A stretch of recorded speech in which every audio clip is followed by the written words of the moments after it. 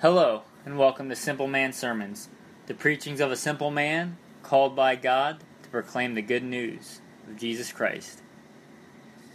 Today's sermon is going to be titled, Who Do You Think You Are? Or, Who Am I? I haven't decided on the title yet. Now, there's a lot of talk in today's society about self-image and self-esteem, and while that's not bad, and there's only one truth, and there might be good stuff in that teaching, we as Christians have the Word of God, the final authority over who we are and what the Bible says that we are. So let's dive into that truth and find out who we really are in God. Where should we start? Well, we probably should start in the beginning. So, in the beginning, God created the heavens and the earth, Genesis 1. Then He creates man, and it says, In the image of God, I created them. Male and female, I created them. So what are you?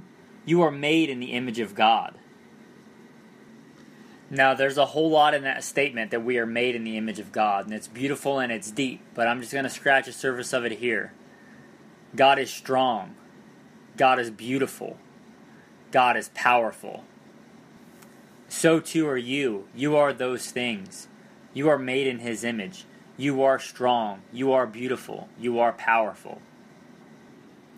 Now, I had a friend of mine the other day who is a girl, and she sent me a message on probably Facebook or maybe a text, and she said, I don't feel very pretty. She said something to the effect of, I looked in the mirror and I don't feel very pretty today. Now, I don't know how she felt, but I responded with, your feelings aren't reality. You are beautiful. You are made in the image of God. Now, feelings are not reality. You may feel a certain way, but that doesn't change the reality. You may feel like somebody doesn't like you, but in reality, they might like you very much. Or perhaps you don't feel like you're very good at something, but in reality, everybody around you sees and knows the reality that you are very good at something. So your feelings aren't reality. Your feelings are good, your feelings can be wonderful, and they are a gift from God.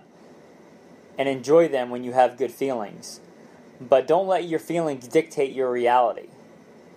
Let truth and reality dictate your feelings.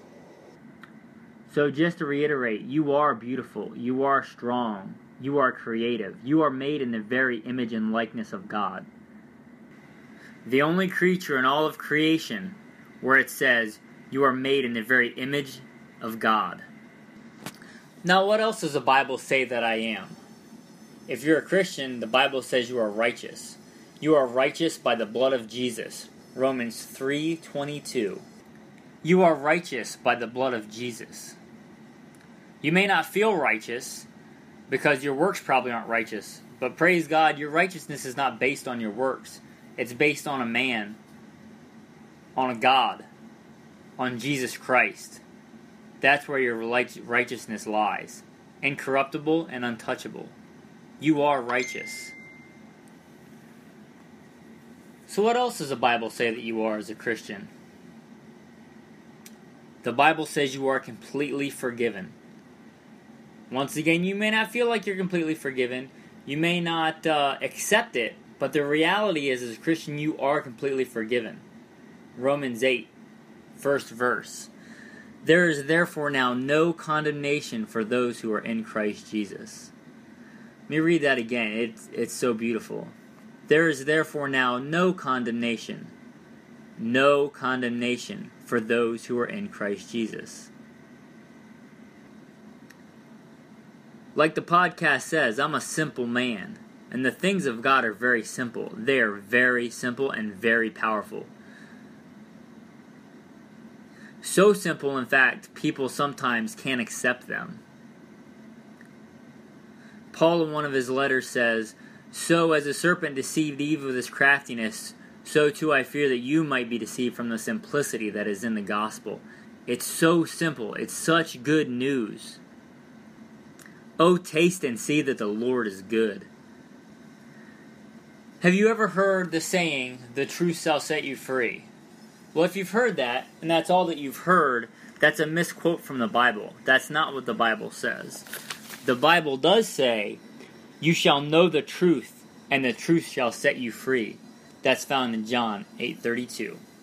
You shall know the truth, and the truth shall set you free. The truth can only set you free if you know it. Here's a little example. Let's say I have a bank account somewhere with $1 million in it, and it's my bank account and it's my money. Somebody put it in there for me. But if I don't have any knowledge of it, if I don't know that truth, that does me no good.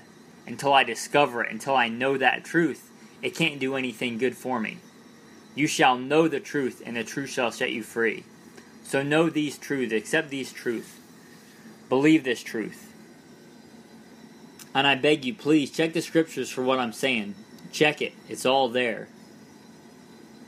If you guys don't know, in the Greek, the New Testament, the Gospel, is called the Good News. Euangelion in the Greek. The Good News.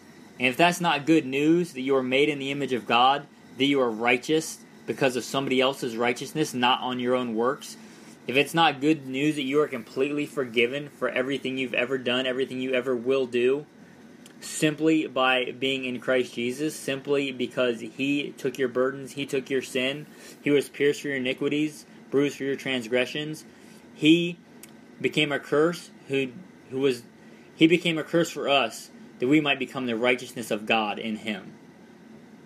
That is good news. And that is Scripture. And that is who you are, and that is who I am. That's what defines you as a human being. That's what you are. That's what makes you. It's not how much money you make. It's not how much power you have. It's not money. It's not power. It's not respect. It's not your job. It's not your family that defines you. Those are all good things. And if you have those good things, praise God. Enjoy them. Thank God for them. They are a blessing. But that's not what defines you as a person. What defines you as a person is God. He is loving. He is beautiful. He is powerful. That's what you are. Believe it. Speak it. Your words have power. Just like God's words have power. You are made in His image. How does He create reality? He speaks it. Speak the truth. Know the truth. Walk in the truth. Believe what you are. So let me give you one last scripture and drive this home for you. It's going to be 1 John, not the Gospel of John, but 1 John 4:17. If you memorize any scripture, memorize this one. This is a beautiful, short, simple, powerful verse. As He is, so are we in this world. As He is, so are we in this world. The He is Jesus there. It's referring to Jesus. Look it up. Like I said, double check everything I'm telling you. As He is, so am I in this world. As Jesus is right now, so am I in this world. That's my identity. That's who I am. Is Jesus righteous right now? So are you right now in this world. As He is, so are we in this world. Is Jesus holy? Yes. Right now, so are we in this world. Is Jesus valuable? Is He special?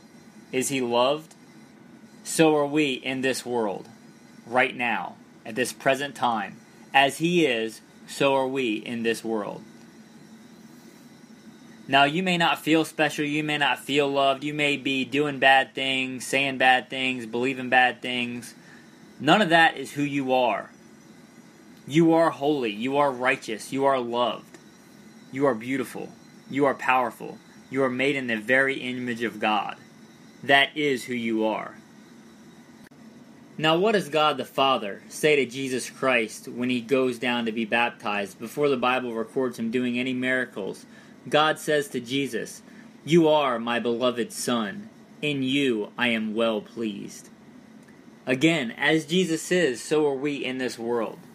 You are God's beloved. In you He is well pleased. He made you in His own image, by His own hand. God doesn't make junk. He doesn't make mistakes. He made you. He loves you. You are beloved.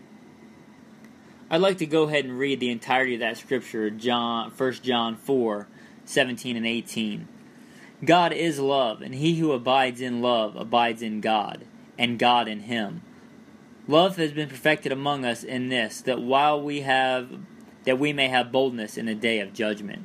Because as he is, so are we in this world. There is no fear in love, but perfect love casts out fear. So let's recap about what God says you are. You are made in his very image and likeness. You are righteous by the blood of Jesus. You are completely forgiven. Believe it. Speak it. Walk it out. Share it. Share the good news. And have a blessed day.